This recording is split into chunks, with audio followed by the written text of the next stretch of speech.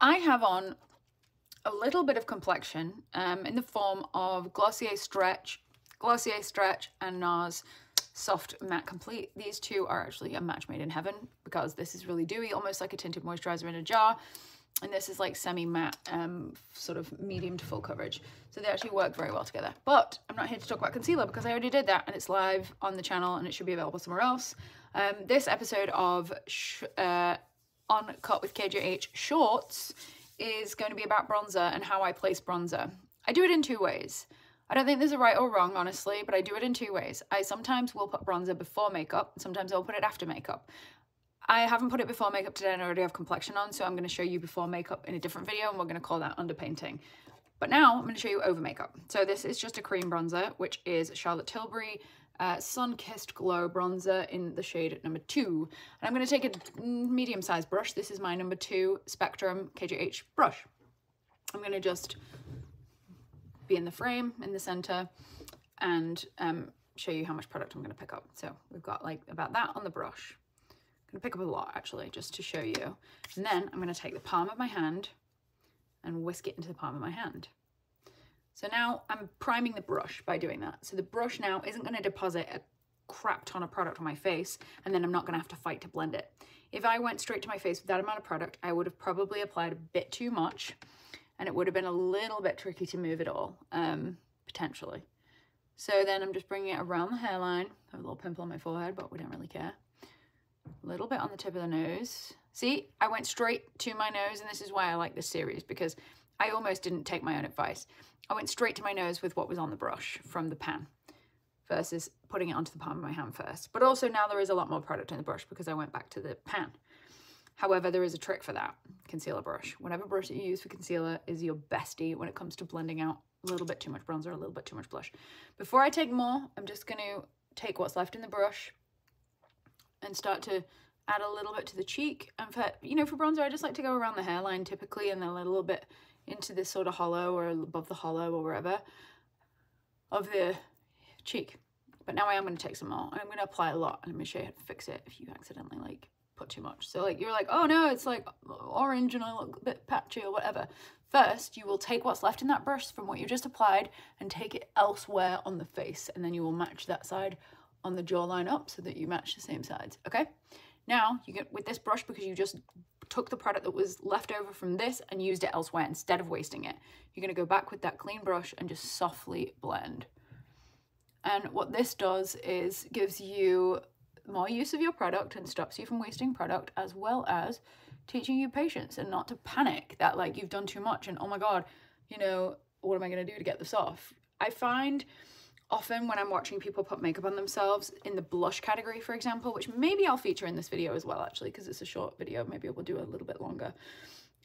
Blush tends to be something that people apply and over blend because they're like, oh, that's too much color. Oh my gosh, I can't do that, too much color. But then by the time they've blended it out, there's nothing really left anymore.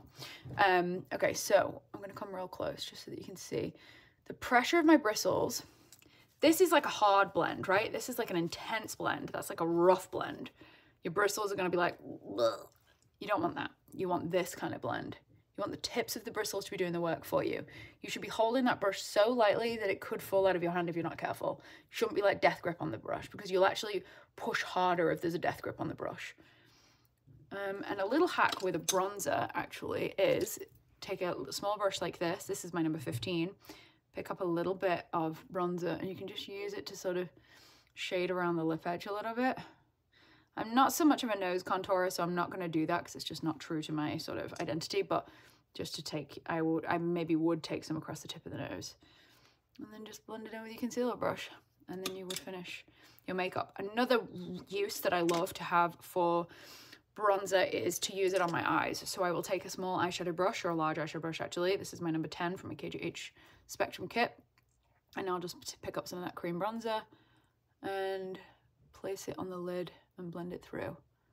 And just watch that you don't pull the skin. Do you see the way my skin's creasing as I'm pulling it there? Watch that you don't do that if possible, because it's gonna give you lines in the work that you're applying.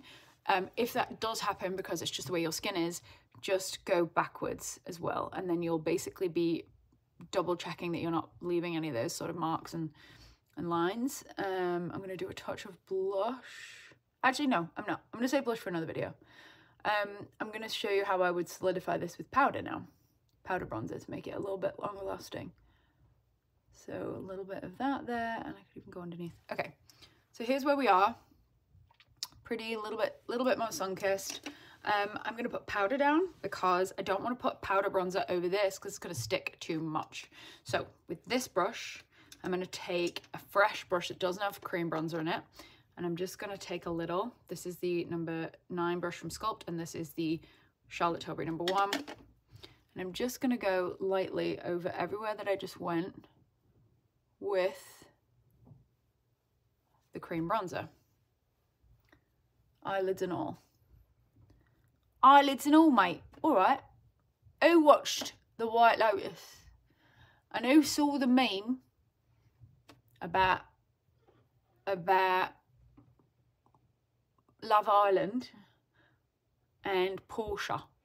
It was funny. All right. So we're about done with that. Now I'm going to pick up a powder bronzer. Bloody hell. Pick up a powder bronzer. This is Soft Revenge from Nabla. I love this because it's a little bit cool and it has a little bit of a sheen to it. Not glitter. That is not glitter. If anybody tells me that's glittery, I'm literally going to throw my brushes away. This is not glitter. This is sheen.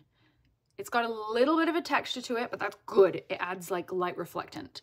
So I'm going to take the brush that I just powdered with because it's perfectly primed with a little bit of powder. So it's actually going to shear this down, and then I'm going to apply it to my hand again. And now I'm just going to apply a little bit more of that in here and then up into the hairline. And because I put powder down first, it's not going on patchy. If it does go on patchy, your concealer brush is your best mate. Remember, your concealer brush is your best friend for all things fixing things. A Q-tip is great too, but it's wasteful, especially if you feel like you need a lot of them. And your brushes can do that as well. A little bit under here. I didn't powder under there though. I'd made a little bit of a faux pas just then, but it's fine. It's not in an area that I feel like gets seen that much. So if it's a little bit more or something, it doesn't really bother me. And that, my friends, is how I bronze in 7 minutes and 36 seconds. Let me know if you have any questions in the comment section below. Here's what it looks like close up. And yeah, thanks for watching. Subscribe if you haven't already. And please tell me if you like this concept and these videos, or pop requests below if I didn't say that already.